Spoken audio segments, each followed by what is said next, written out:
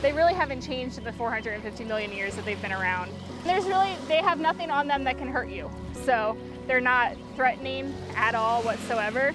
They're just going about their day, trying to make more horseshoe crabs.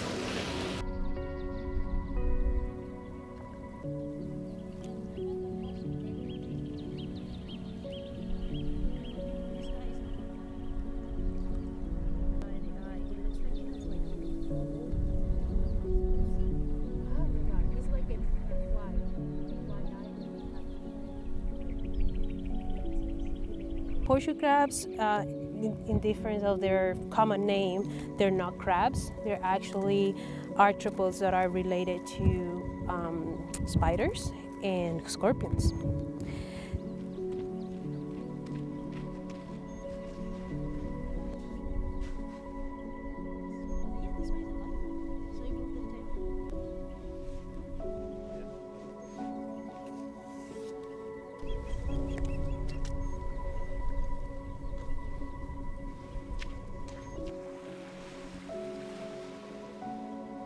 And the biomedical industry is interested in them for their blood, for a test that could be made to detect bacterial endotoxins from their blood.